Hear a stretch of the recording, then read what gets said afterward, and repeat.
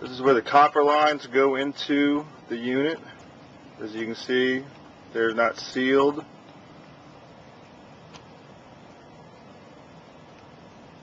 Again, bringing the hot, dusty attic air into it.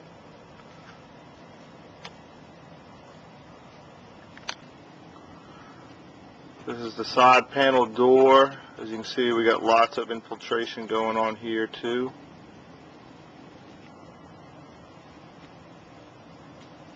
This is where the drain line comes out. Again, lots of air infiltration. You can actually see the mold and mildew growing on the pipe because it's not insulated, and there's a water spot on the floor showing condensation. I believe this is where the little breaker box is. Again, we got air infiltration. So lots of air infiltration on this unit.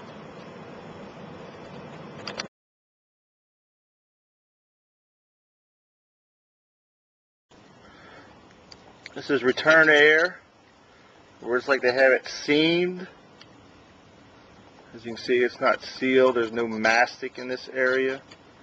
Although there is mastic up here, there is no mastic here to truly air seal to stop from bringing the hot, dusty air.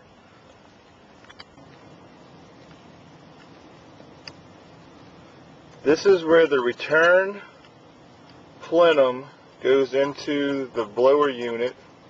As you can see, they do have mastic here, but it's broken up and not sealed any longer, and you have air infiltration.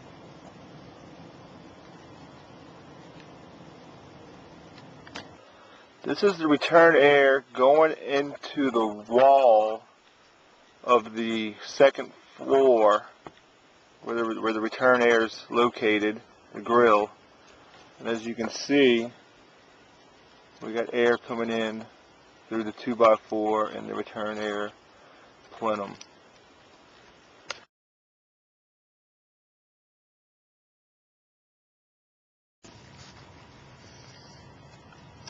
This is next to the return air of the downstairs unit.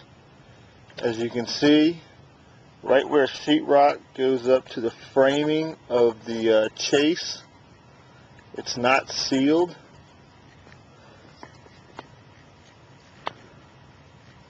Although it's sealed right there, just next to the sheetrock, it's not sealed.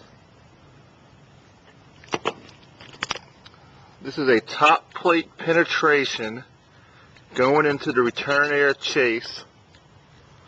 As you can see, it's not air sealed, bringing in hot, dusty air from the attic or cold air during winter. This is next to the return air first floor unit. I can see through into the return air chase. I can actually see the return air filter through this crack. Again, we're not air sealed. And you can see the smoke being brought down.